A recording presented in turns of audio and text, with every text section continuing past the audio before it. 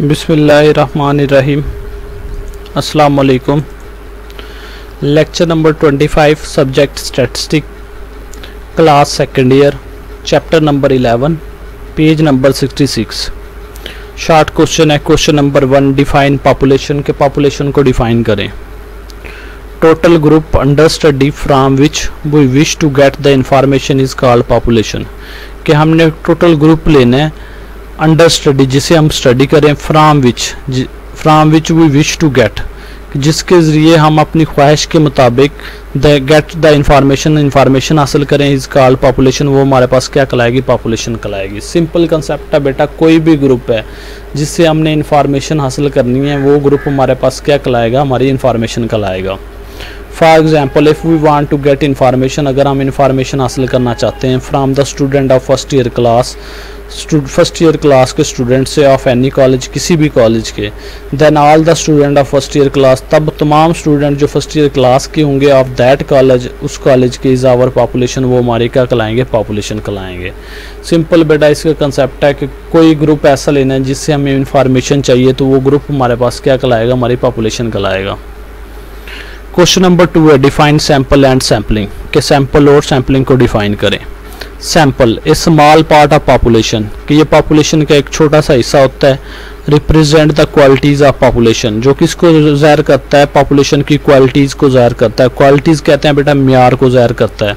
Is called sample, उसे हम sample कहते हैं। सैंपल क्या हो गया बेटा? कि पॉपुलेशन का एक छोटा सा हिस्सा होता है जो पॉपुलेशन की क्वालिटीज़ को ज़ाहिर करता है, पॉपुलेशन के म्यार को ज़ाहिर करता है, उसे हम क्या कहते हैं बेटा? सैंपल कहते हैं। For example, A spoon of rice selected from a pot containing cooked rice, कि हमने एक चम्मच लेना है चावलों का, सिलेक्ट करना है from a pot containing cooked rice, कि जो हमारे पास पॉट क्या हो?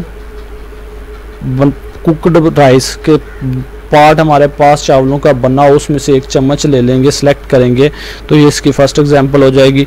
ए hand full of wheat picked from A bag of wheat, कि एक बैग हमारे पास दानों से भरा हुआ है गंदम के, तो उनमें से आप एक हैंड जो है, एक मुट्ठी जो है ना, बैग में से जो भरेंगे, तो वो मुट्ठी हमारे पास क्या कहलाएगी? सैंपल कहलाएगी।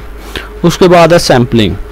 Method of selecting the sample from the given population is called sampling. वो मेथड जिसके ज़रिए हम सैंपल सेलेक्ट करते हैं गिवन पॉपुलेशन में, जो पॉपुलेशन हमारे पास गिवन होती है, तो उसे हम क्या कहते हैं? सैम्पलिंग कहते हैं। कि जो हमारे पास पॉपुलेशन गिवन हो, उसमें से जो हम सैंपल सेलेक्ट करने के लिए मेथड इस्तेमाल करते हैं, उसे हम बेटा क्या कहते हैं? सैम्पलिंग कहते हैं। For example, method of selecting player in the hockey team, के जो हमने हॉकी टीम के लिए जो मेथड यूज़ करते हैं प्लेयर सेलेक्ट करने के लिए, वो क्या होते हैं? फर्स्ट क्या? यूजिंग लॉटरी मेथड, के लॉटरी मेथड के जरिए भी हम सेलेक्ट कर सकते हैं। Calculating the efficiency in the previous matches, या पिछले मैचेस में उनकी एफिशिएंसी देख के भी सिलेक्ट कर सकते हैं। Giving more to relative empire, के वो गिविंग मोर वेट्स, कि हम ज़्यादा अहमियत दे सकते हैं टू रिलेटिव एम्पायर, के जो हमारे पास प्लेयर क्या हो? रिलेटिव्स हो। उसके बाद पेज नंबर 119 पे, a finite population consist of the number, के पॉपुलेशन हमारे पास गिवन है finite 2, 4, 6, 8। Calculate the sample mean, हमने सैंपल मीन मालूम करना है। सैंपल मीन किसे कहते हैं बेटा? म्यू एक्स बार को कहते हैं। For all the possible random sample of size 2, के हमने सैंपल साइज स्मॉल एन किसके इक्वल लिया है? 2 के इक्वल लिया है। बेटा दो चीज़ें बता देता हूँ। पॉपुलेशन साइज होता है कैपिटल एन, सैंपल साइज होता है small N.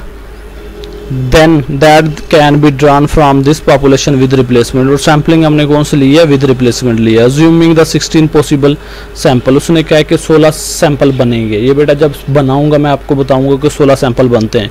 Equally likely make the sampling distribution of sample mean, के हमने सैम्पलिंग डिस्ट्रीब्यूशन बनानी है सैंपल मीन की। सैंपल मीन कहते हैं बेटा म्यू एक्स बार को। And find the mean and variance of this distribution, और हमने डिस्ट्रीब्यूशन का मीन और वेरिएंस मालूम करना है। तो बेटा डिस्ट्रीब्यूशन का जो मीन होता है वो होता है म्यू एक्स बार, और जो वेरिएंस होता है वो होता है sigma square x bar. Calculate mean and variance of the population, का हमने पॉपुलेशन का मीन और वेरिएंस मालूम करना है। तो बेटा पॉपुलेशन का मीन जो होता है वो म्यू होता है, और वेरिएंस क्या होता है? सिग्मा स्क्वायर होता है। ये बातें याद रखनी है। वेरीफाई दैट, और वेरीफाई करवाना है mu x bar is equal to mu, के म्यू एक्स बार किसके इक्वल है? म्यू के इक्वल है। And sigma square x bar is equal to sigma square divide by N के इक्वल है। तो सबसे पहले बेटा पॉपुलेशन जो क्वेश्चन में गिवन थी वो क्या थी? 2, 4, 6, 8। Small size sample size N उसने हमें दे दिया था 2 के इक्वल था, सैम्पलिंग उसने कहा था विद रिप्लेसमेंट है। तो बेटा कैपिटल एन हम खुद मालूम करेंगे। कैपिटल एन कैसे मालूम करेंगे कि पॉपुलेशन जो गिवन होती है इसको काउंट करेंगे 1 2 3 4, तो कैपिटल एन किसके इक्वल आ जाएगा 4 के इक्वल हो जाएगा, क्योंकि ये पॉपुलेशन साइज होता है। ये वेरिफिकेशन हमने करनी है mu x bar equal to mu के sigma square x bar equal to sigma square divide by N. तो इसमें सबसे पहले जो हमें राइट साइड पे चीज़ें चाहिए वो मालूम करेंगे। राइट साइड पे हमें क्या चाहिए, एक म्यू चाहिए, एक सिग्मा स्क्वायर चाहिए। तो हम बेटा म्यू मालूम करेंगे। म्यू का फार्मूला क्या होता है, summation x divide by N, कि जो एक्स की वैल्यू गिवन होती है उनको प्लस करो, उनकी तादाद पे डिवाइड कर दो। एक्स क्या था 2 + 4 + 6 + 8 डिवाइड बाई कैपिटल एन 4 के इक्वल है, तो डिवाइड में 4 आ जाएगा। अब बेटा 8 + 6 + 4 + 2 किसके इक्वल होता है 20 के, डिवाइड बाई 4 एज इट। तो 20 को 4 पे डिवाइड करेंगे तो बेटा म्यू निकल आएगा 5 के। एक चीज़ हमने मालूम कर ली कि म्यू किसके इक्वल है 5 के इक्वल। अब हमें क्या चाहिए बेटा सिग्मा स्क्वायर। तो सिग्मा स्क्वायर का फार्मूला होता है summation x square divide by capital N minus summation x divide by capital N whole का स्क्वायर। तो बेटा एक्स हमारे पास गिवन है 2468, तो 2468 हमने इसका सम करेंगे, समेशन एक्स का हमें सम चाहिए तो ये 20 आ जाएगा। अब हमें क्या चाहिए बेटा समेशन एक्स स्क्वायर चाहिए। सबसे पहले तो टेबल बनाएंगे एक्स स्क्वायर, 2 का स्क्वायर 4, 4 का स्क्वायर 16, 6 का स्क्वायर 36, 8 का स्क्वायर 64। तो बेटा सम करेंगे तो समेशन एक्स स्क्वायर क्या आ जाएगा 120। तो समेशन एक्स स्क्वायर की जगह पे उसकी value 120 divide by capital N की जगह पे उसकी value 4 minus summation x divide by N. ये बेटा अभी हमने सॉल्व किया था, summation x divide by N का आंसर क्या आया बेटा 5 आया, तो उसकी जगह पे उसका आंसर आ जाएगा 5 का स्क्वायर। 120 को 4 पे डिवाइड करेंगे बेटा 30 आएगा, माइनस 5 का स्क्वायर किसके इक्वल होता है 25 के। 30 में से 25 जाएगा तो क्या बचेगा 5 बच जाएगा। तो सिग्मा स्क्वायर किसके इक्वल आ गया 5 के इक्वल, और म्यू भी किसके इक्वल आया 5 के इक्वल। ये तो बेटा हमने राइट साइड मालूम कर ली है, तो ये राइट साइड मालूम कर ली। अब क्वेश्चन में उसने कहा था बेटा कि 16 पॉसिबल सैंपल बनेंगे। तो अब बेटा अब हमने सैंपल बनाने हैं। तो सैंपल कैसे बनाते हैं, नंबर ऑफ सैंपल। सैंपलिंग क्या थी बेटा विद रिप्लेसमेंट। तो विद रिप्लेसमेंट क्या होती है, कैपिटल एन की power small N. Capital N कितना है 4, स्मॉल एन कितना है 2, तो 4 का स्क्वायर क्या आ जाएगा 16 के। ये 16 हमने सैंपल बनाने हैं। तो बेटा टेबल बनाएंगे सैंपल एक्स बार फिर सैंपल एक्स बार का। सैंपल कैसे बनाते हैं, टोटल कितने सैंपल बन रहे हैं बेटा 16। तो इस 16 को डिवाइड करना है 4 पे, कैपिटल एन पे डिवाइड करना है। 16 को जब 4 पे डिवाइड करोगे क्या बचेगा बेटा 4 बचेगा। उस 4 का मतलब है ये जो पॉपुलेशन गिवन है हर वैल्यूज को 4 टाइम लिखना है। तो 2 को भी 4 टाइम लिख दिया, 4 को भी 4 टाइम लिख दिया, 6 को भी 4 टाइम लिख दिया और 8 को भी 4 टाइम लिख दिया। आंसर क्या आया था 4 आया था। फिर उसको कैपिटल एन पे डिवाइड कर देना है। 4 को 4 पे डिवाइड करेंगे तो बेटा क्या आ जाएगा 1। तो इसका मतलब है हर पॉपुलेशन को 1 टाइम लिखना है। 2468 2468 2468 2468। तो ये बेटा ये होता है सैम्पलिंग विद रिप्लेसमेंट। इस तरह से हम सैंपल विद रिप्लेसमेंट करते हैं। बनाने का तरीका ये होता है, आसान तरीका है। दोबारा बता देता हूँ बेटा, जो सैंपल निकलेंगे, कितने सैंपल निकले थे 16। इस 16 को डिवाइड करना है कैपिटल एन पे। 16 को डिवाइड करेंगे 4 पे तो क्या बचेगा 4 बच जाएगा। उस 4 का मतलब है कि जो पॉपुलेशन गिवन होती है उसको 4 टाइम लिखना हर वैल्यूज को। तो हर वैल्यूज को 4 टाइम लिख दिया। अब 4 बचा, उस 4 को फिर 4 पे डिवाइड करना है तो क्या आ जाएगा 1। तो 1 का मतलब है हर वैल्यूज को 1 टाइम रिपीट करना है। तो 2468 2468 2468, तो हर वैल्यूज को हमने रिपीट कर दिया। अब बेटा हमने मीन मालूम करना है। ये तो सैंपल हमने बना लिया, ये टोटल 16 निकल आए। अब हमने मीन मालूम करना है एक्स बार। ये एक्स बार मीन की हमने डिफाइन पढ़ी थी कि क्या करते हैं, वैल्यूज को प्लस करते हैं, उनकी डिवाइड पे वैल्यू को प्लस करते हैं, उनकी तादाद पे डिवाइड करते हैं तो मीन निकल आता है। तो 2 + 2 क्या हो जाएगा 4। इनकी तादाद कितनी है 2, तो 2 पे डिवाइड करेंगे। 4 को 2 पे डिवाइड किया तो 2 आ गया। 4 + 2 क्या होता है 6। 6 को 2 पे डिवाइड करेंगे 3 आ जाएगा। 6 + 2 8, 8 को 2 पे डिवाइड करेंगे 4 आ जाएगा। 8 + 2 10, 10 को 2 पे डिवाइड करेंगे 5 आएगा। 4 + 2 क्या होता है 6, 6 को 2 पे डिवाइड करेंगे 3। 4 + 4 8, 8 को 2 पे डिवाइड करेंगे 4 आ जाएगा। 4 + 6 10, 10 को 2 पे डिवाइड करेंगे 5 आएगा। 4 + 8 क्या होता है 12, 12 को 2 पे डिवाइड करेंगे 6 आएगा। 6 + 2 8, 8 को 2 पे डिवाइड करेंगे 4 आ जाएगा। 6 + 4 10, 10 को 2 पे डिवाइड करेंगे 5 आ जाएगा। 6 + 6 क्या होता है 12, 12 को 2 पे डिवाइड करेंगे 6 आ जाएगा। 6 + 8 14, 14 को 2 पे डिवाइड करेंगे 7 आ जाएगा। 8 + 2 10, 10 को 2 पे डिवाइड करेंगे बेटा 5 आ जाएगा। 8 + 4, 12 को 2 पे डिवाइड करेंगे 6 आएगा, 8 प्लस 6 14 को 2 पे डिवाइड करेंगे 7 आएगा, 8 प्लस 8 16 को 2 पे डिवाइड करेंगे तो 8 आएगा। इस तरह से ये हमने x बार मालूम कर लिया। उसके बाद उसने कहा था कि हमने सैम्पलिंग डिस्ट्रीब्यूशन बनानी है सैम्पल मीन की। सैम्पल मीन कैसे कहते हैं बेटा, म्यू x बार को। तो सैम्पलिंग डिस्ट्रीब्यूशन ऑफ x बार के, ये हमने x बार की सैम्पलिंग डिस्ट्रीब्यूशन बनानी है। तो सबसे पहले टेबल में क्या लिखेंगे, x बार का मतलब है जो x की वैल्यूज आई हैं। क्या वैल्यूज आई है, 2 3 4 5 6 7 8 ये वैल्यूज आई हैं। तो बेटा x की वैल्यूज लिख लेंगे 2 3 4 5 6 7 8। वन टाइम हर वैल्यूज को रिपीट कर देना है, ठीक है। उसके बाद बेटा ये फ्रीक्वेंसी बनाएंगे। फ्रीक्वेंसी का मतलब होता है कि ये वैल्यूज कितनी बार रिपीट हुई हैं। अब यहाँ से देखो 2x बार में कितनी बार आ रहा है, 1 टाइम, तो यहाँ पे 1 आ जाएगा। 3 कितनी बार आया बेटा, 1 टाइम, 2 टाइम, तो ये 3 2 टाइम आ जाएगा। नेक्स्ट बेटा ये आप देख लेना कि 4 है, 4 3 टाइम आ रहा है तो मैंने 3 टाइम लिख दिया। 5 4 टाइम आ रहा है तो 4 टाइम लिख दिया। 6 3 टाइम आ रहा है तो 3 टाइम लिख दिया। 7 2 टाइम आ रहा है तो 2 टाइम लिख दिया। 8 1 टाइम आ रहा है तो बेटा 1 टाइम लिख दिया। ये आप यहाँ से देख सकते हैं कि 8 क्या है 1 टाइम, 7 क्या है 2 टाइम, 5 क्या है 1 2 और ये 3 टाइम। 6 कितनी बार आ रहा है 1 2 3 टाइम, 1 2 3 टाइम तो 3 टाइम आ जाएगा। तो ये बेटा आपने चेक कर लेना है। अब हमें क्या चाहिए, एफ एफ एक्स बार चाहिए। एफ एफ एक्स बार किसके इक्वल होता है बेटा, F divide by summation F के इक्वल होता है। तो सबसे पहले हम क्या निकालेंगे, समेशन एफ।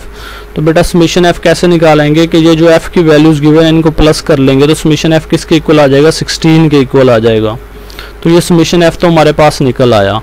फार्मूला क्या होता है एफ एफ एक्स बार का, F divide by summation F. F कितना है पहला 1 डिवाइड बाई समेशन एफ कितना है 16, तो 1 बाई 16 आ जाएगा 2 by 16, 3 by 16, 4 by 16, 3 by 16, 2 by 16, 1 by 16। तो ये हमारे पास एफ एफ एक्स बार आ जाएगा।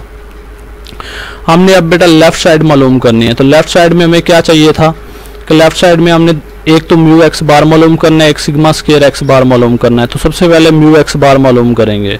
तो म्यू एक्स बार का फार्मूला क्या होता है बेटा, म्यू एक्स बार किसके इक्वल होता है, समेशन एक्स बार एफ एफ एक्स बार के इक्वल होता है। समेशन एक्स बार एफ एफ एक्स बार के इक्वल होता है।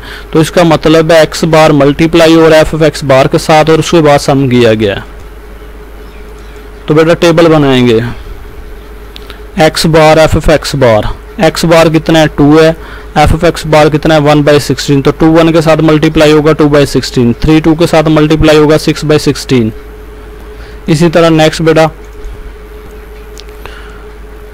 4 3 के साथ मल्टीप्लाई होगा 12 बाई 16, 5 4 के साथ मल्टीप्लाई होगा 20 बाई 16, 6 3 के साथ मल्टीप्लाई होगा 18 बाई 16, 7 2 के साथ मल्टीप्लाई होगा 14 बाई 16, 8 1 के साथ मल्टीप्लाई होगा 8 बाई 16। हमें क्या चाहिए, सम चाहिए। तो बेटा इनकी वैल्यू को प्लस कर लेंगे। सब का डिनोमिनेटर सेम है तो 16 ऐसे आ जाएगा, 8 plus 14 plus 18 plus 20 plus 12 plus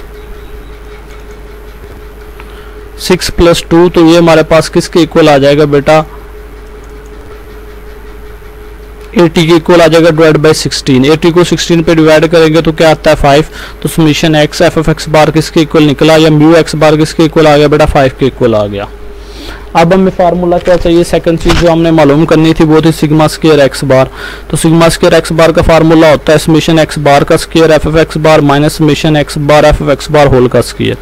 ये चीज तो हम अभी मालूम की है हमने, ये वाली। तो ये किसके इक्वल आई है 5 के। अब हमें क्या चाहिए, एक्स बार का स्क्वायर एफ एफ एक्स बार, बाद में सम चाहिए। तो टेबल बनाएंगे एक्स बार का स्क्वायर एफ एफ एक्स बार का। तो बेटा ये टेबल बना लिया एक्स बार का स्क्वायर एफ एफ एक्स बार। तो इसका मतलब है ये 2 बाई 16 को दोबारा एक्स बार के साथ मल्टीप्लाई करवा देना है। 2 2 के साथ मल्टीप्लाई होगा 4 बाई 16, 3 6 के साथ मल्टीप्लाई होगा 18 बाई 16। तो एक्स बार का स्क्वायर निकल आएगा 12, 4 के साथ मल्टीप्लाई होगा 48 बाई 16, 25 के साथ मल्टीप्लाई होगा 100 बाई 16, 18 6 के साथ मल्टीप्लाई होगा 108 बाई 16, 14 7 के साथ मल्टीप्लाई होगा 98 बाई 16, 8 8 के साथ मल्टीप्लाई होगा 64 बाई 16। हमें क्या चाहिए बेटा, सम चाहिए।